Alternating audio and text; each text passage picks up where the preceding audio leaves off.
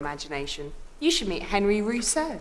He was a customs officer, in Paris, in France.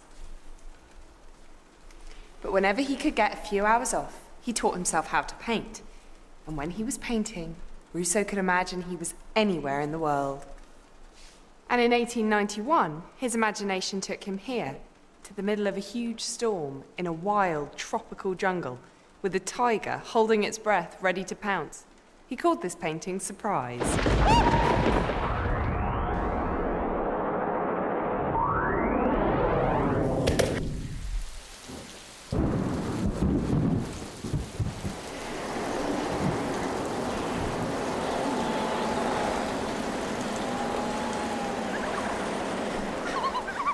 I was daydreaming of a beach and an ice cream, not a jungle. Not furious wind and pouring rain. Not lightning shooting through the sky. Oh, and definitely not a hungry tiger hunting for dinner. Hunting for me. Hang on.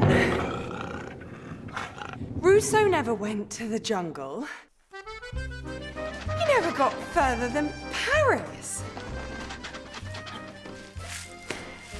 He was just using his imagination, and he's got a good one. A lot of this jungle would have come from Rousseau's visits to the botanical gardens down the road from where he worked. They had loads of plants there, and Rousseau would paint the ones he liked best and put them in his pictures. That's why you're more likely to find some of these plants in your house than in a tropical jungle. And to be honest, the only tiger Rousseau would have seen was either in the city zoo or stuffed.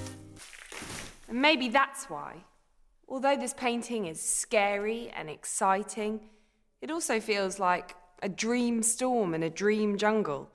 Because that's what it is, a dream. It's not supposed to look completely real. It was dreamt up by a man sat in an office, putting the pieces together in his mind. The leaves are painted with precise, smooth strokes, with layer on layer of different greens. If you could dream up perfect leaves, they might look like this.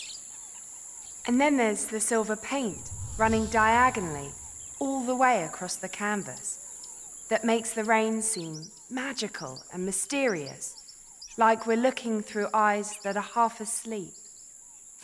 And when you're dreaming, you can break the rules of real life, can't you? Look at this tiger.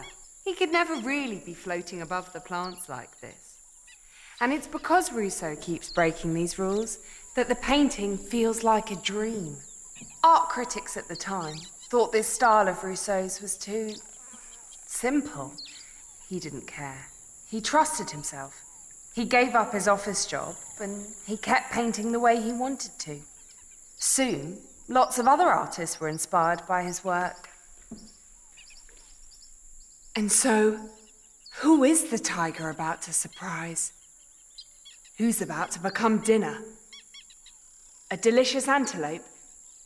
A tasty wildebeest? A group of art critics?